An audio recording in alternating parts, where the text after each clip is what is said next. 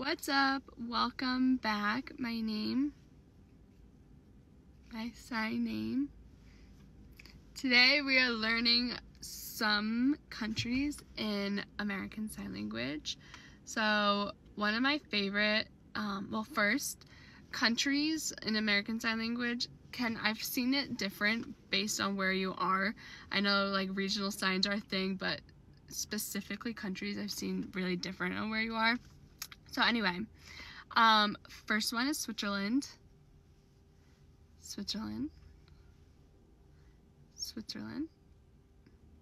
Then Ghana, it's a G, moving up. And then Italy. And this one is because they actually use it in Italy. But a lot of signs, either they use it in their country or we just made it up. So I hope that helped.